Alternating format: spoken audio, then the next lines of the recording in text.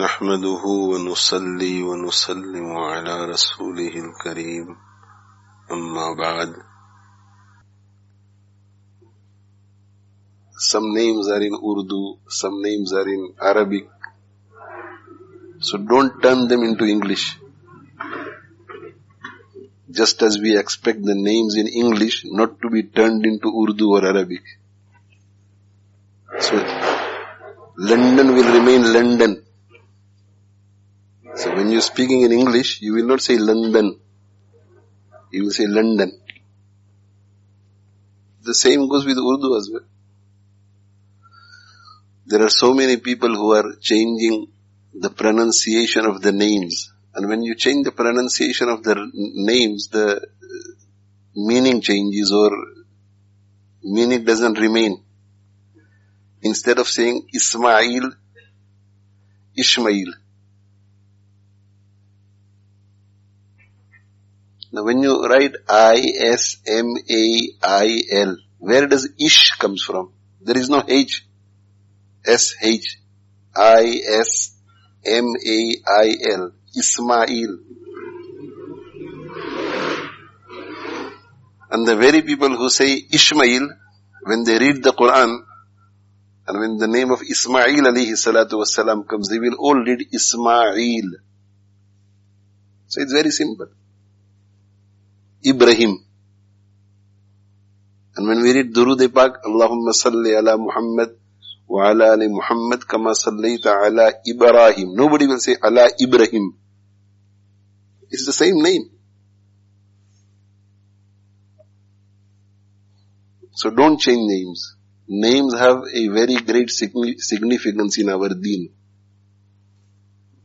Our Nabi sallallahu alayhi wa sallam has given many instructions in regard to naming children.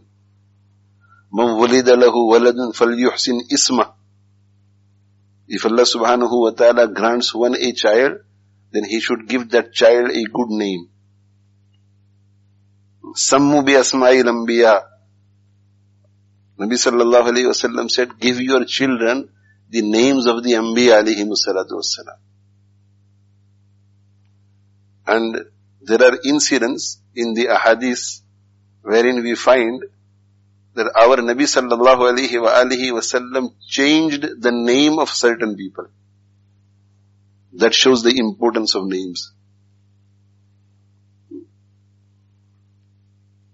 There was a lady or there was a girl whose name was Barra.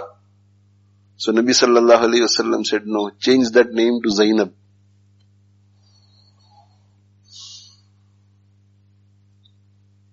So one thing we all need to do is, the first thing we all need to do is choose good names for our children and our grandchildren. Why we refer to ulama or mashayikh or pious elders for names is so that we don't make a wrong choice. Because sometimes a name sounds good, but behind that name there is no significance. Sometimes a name is very new, but again, behind it there is no significance. And a name may be very common. It may not sound very nice. Fatima. We've been hearing the name Fatima for years and years. So Fatima is a very old name. But there is a very great significance behind that name. Sometimes we look at the name. We look at the meaning of the name. Meaning. For example, Sajid. Sajid means the one who prostrates. I want to name my son Sajid so that the meaning of the word Sajid will have an effect. And he will become the one who will prostrate frequently. Now in history, if you look for Sajid, you don't find a great sahabi with the name of Sajid or a great wali with the name of Sajid. So here, the aim behind giving the name Sajid is the meaning. And sometimes you give a name not because of the meaning of the name, but because of the personality after whom you are naming your child.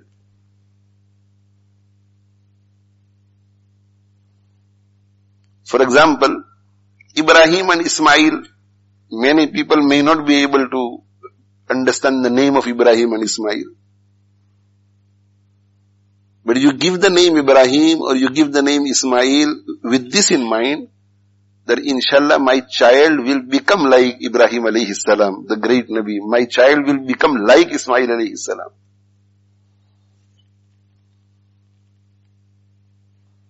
So when choosing name, we have to be very careful, number one. And after that, once we have chosen a good name for our child, then we must make sure that we call our child with that name. We don't spoil the name. We don't shorten the name. Abu Bakr. Abu Bakr. So the name given to a child, the name Abu Bakr is given to a child with this in mind, that inshallah this child will have the qualities of Abu Bakr Siddiq radiyallahu anhu. So whenever we call this child or whenever we talk about this child, we should always say, Abu Bakr was here, Abu Bakr is a very good boy, Abu Bakr is very intelligent boy, Abu Bakr please come here. Now instead of Abu Bakr, where is Abu?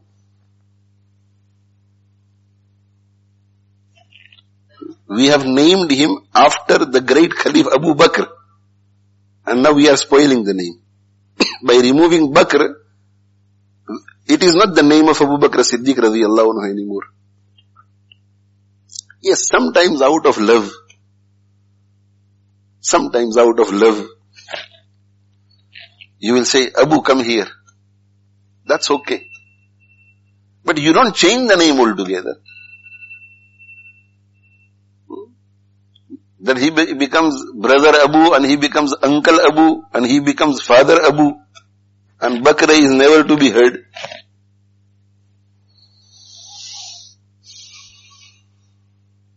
So we should give good names and we should call people with those names. We should give good names and we should call people with those names. My nephew who passed away a couple of years ago, Umar Farooq. Now normally whenever we have somebody who is given two names, then people either take the first name or the second name. So either he will be known as Umar or he will be known as Farooq. Not Umar Farooq. So I think my father chose the name Umar Farooq. I can't remember exactly. But I can remember that this discussion came up in the family, that if we give him the name Umar Farooq, people will either call him Umar or Farooq. So my father at the time said, it depends on the family. It depends on what we choose to do. If the family calls him Umar Farooq, everybody will be compelled to call him Umar Farooq. And he is known as Umar Farooq by everybody. Nobody used to call him by Umar only or Farooq only. Umar Farooq. May Allah subhanahu wa ta'ala forgive him and may Allah subhanahu wa ta'ala elevate his status in Jannatul Firdaus. He passed away at a young age. May Allah subhanahu wa ta'ala console his parents also.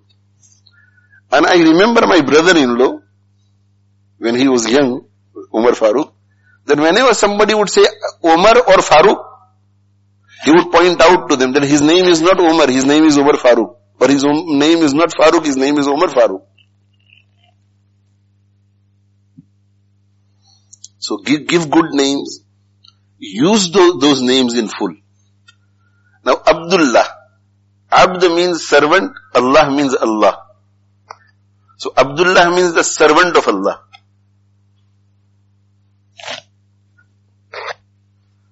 Abdullah means the servant of Allah. Now the Abdul, the lam at the end is part of Allah, not part of the Abd, Allah. When you join together, Abdullah. Now when we say Abdul, it means nothing.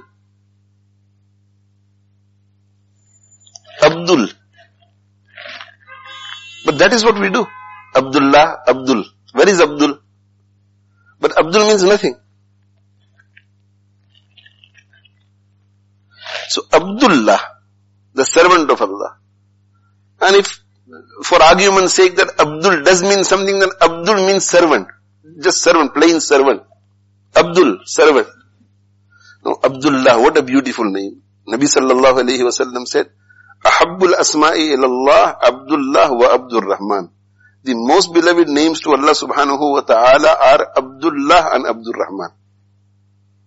So, Allah subhanahu wa ta'ala has guided us to give our child one of the most beautiful names in His court, and we spoil that name and we say Abdul. And sometimes, we become guilty in the court of Allah. We become sinful in the court of Allah. Because instead of saying Abdur Rahman, we say Rahman. Rahman is the name of Allah subhanahu wa ta'ala, which is exclusively for Him. So to call somebody Rahman, similarly to call somebody Ghaffar instead of Abdul Ghaffar, to call somebody Sattar instead of Abdul Sattar, it is not permissible.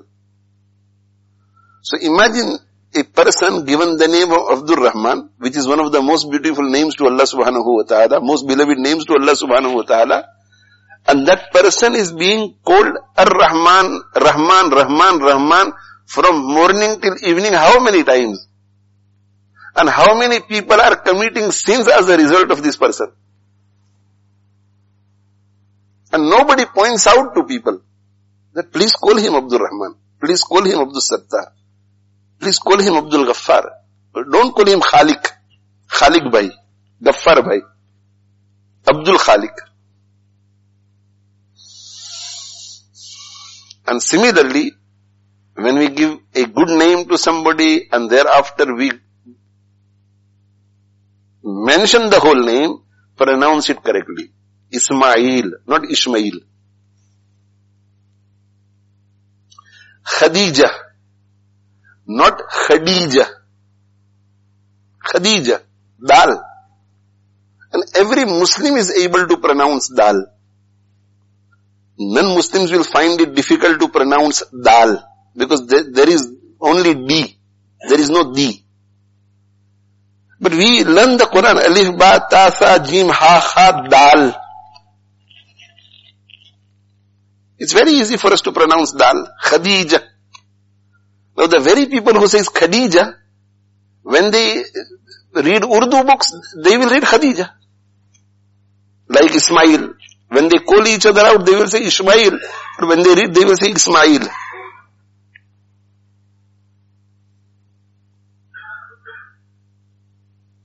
Instead of saying Ibrahim, Ibrahim.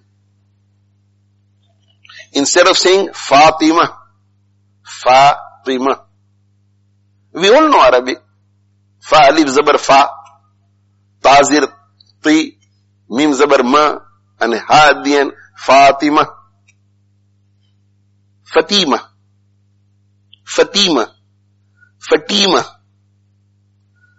Such beautiful names that we are changing. If a non-Muslim was to say Fatima or Fatima, it's understandable.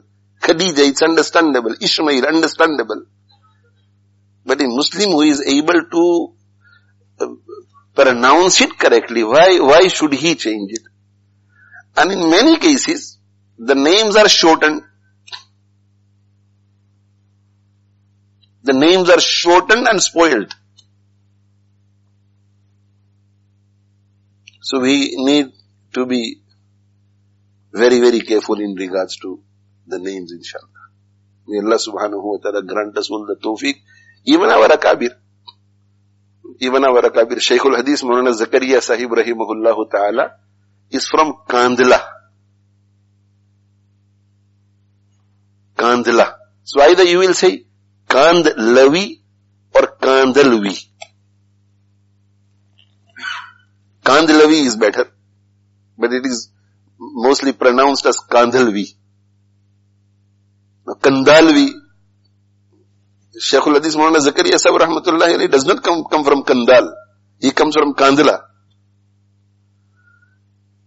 So we need to pronounce the names correctly.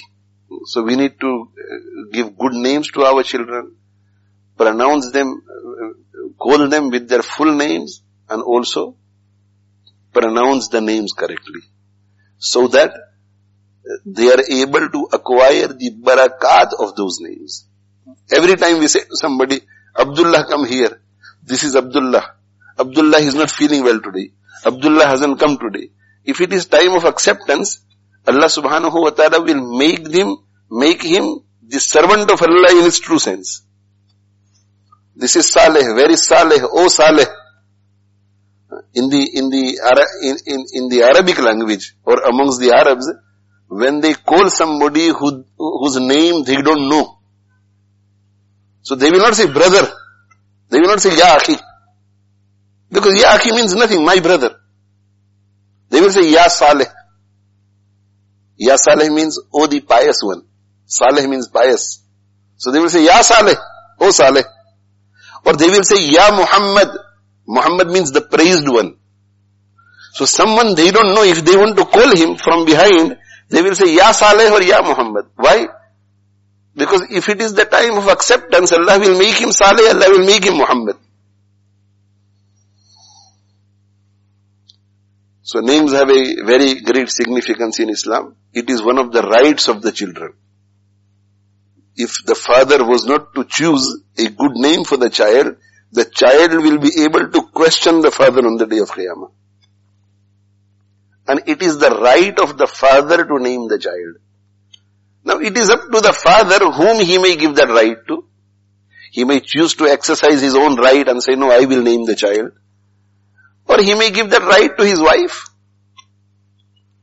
Or he may choose to share that right with the wife and say, we will make mashwara. Or he may choose to give that right to his father, or his mother, or his Shaykh, or his teacher, or someone pious.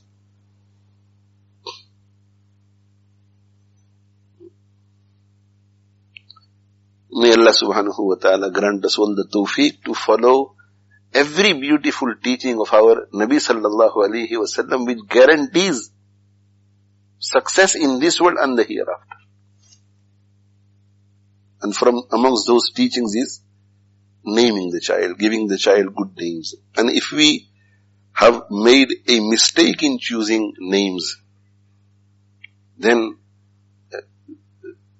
if our attention is drawn towards it, then we should not hesitate in changing the name. For example, many people are given the name Parvez. Parvez. So Parvez is not an Islamic name. Parvez is the name of that person who tore the letter of the Prophet sallallahu alaihi wasallam. He was the emperor of the Persian Empire. And when Nabi sallallahu alayhi wasallam's letter reached him, he tore the letter and he assassinated the Sahabi radiyallahu anhu who took that letter to him. It is not a Muslim name, Parvez. Similarly, Munaf. Now Munaf comes from the word Manaf. And Manaf was an idol which the Quraysh used to worship during the time of Jahiliyyah. And one of the forefathers of our Nabi sallallahu alayhi wasallam, his name was Abdu Manaf, the servant of Manaf. Uzza was a name of an idol, so they would keep the name Abdul Uzza. So one of the forefathers of our Nabi sallallahu alayhi wasallam's name was Abde Manaf. Muhammad ibn Abdullah ibn Abdul Muttalib ibn Abde Manaf ibn Hashim ibn Abdi Manaf. So Muhammad ibn Abdullah ibn Abdul Muttalib ibn Hashim ibn Abdi Manaf. So he was the grandfather of our Nabi sallallahu alayhi wasallam's grandfather. So because of this name Abde Manaf, people thought that Manaf is an Islamic name, so they started naming their children with Manaf, and then that Manaf changed into Munaf. So if we are, Sayyid ibn Musayyib, rahimahullah ta'ala, says that my father or my say my grandfather. My grandfather went into the company of Nabi sallallahu alayhi wasallam and Nabi sallallahu alayhi wasallam said, what is your name? So he said, my name is Hazan. Now Hazan is grief and hardship. So Nabi sallallahu alayhi wasallam said, no, you are not Hazan. You are not Hazan, you are Sahl. Now this was not a Shari'i instruction, it was a mashwara from Nabi sallallahu alayhi wasallam. And when Nabi sallallahu alayhi wasallam instructed somebody to do something from Shari perspective, it became compulsory. And if Nabi sallallahu alayhi wasallam gave mashwara only, opinion only, then it was not necessary. So Nabi sallallahu alayhi wasallam gave the mashwara that change your name from Hazan to Sahl. Hazan is hard, hardship, difficult, and Sahl is ease, easy. So he said, no, I will not change the name that was given to me by my father. No problem. It was not a Shari'i matter. Now Sayyid ibn Musayyib, the grandson of Hazan, he says that because my grandfather did not accept the opinion and mashwara of our beloved Nabi sallallahu alayhi wasallam, our family has been experiencing grief and hardship till today. That is the effect of names.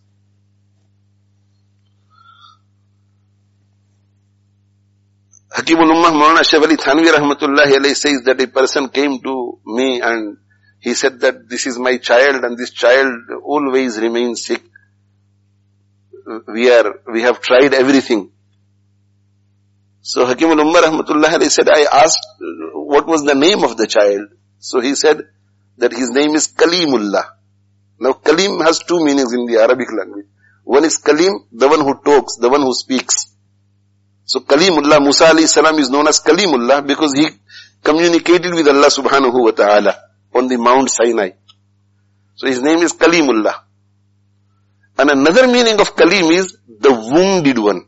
So when a person is wounded, Kalmun is wound. So Kalim, the one who is wounded. So Hakim al-Ummah rahmatullahi alayhi said that change his name. Because Kalim means the wounded one. That's why he remains sick all the time. So change his name to Salimullah. Saleem, the one who remains safe. Saleem is the safe one. Only his name was changed and he became healthy. From Kalimullah to Salimullah, only the name was changed and he became healthy. So names do have effects. May Allah subhanahu wa ta'ala grant us all the tawfiq to understand these points and to also practice. I urge everybody at home also to pay attention to these things. Give good names to children, pronounce them correctly, call them out with their full names. Don't spoil the names. And if we have made a mistake in choosing names, then change those names. May Allah subhanahu wa ta'ala accept us. Wa akhiru da'wana alhamdulillahi rabbil alameen. Wa sallallahu ala nabiyyina Muhammad wa ala alihi wa ashabihi wa ashabihi wa ashabihi wa ashabihi wa ashabihi wa ashabihi wa ashabihi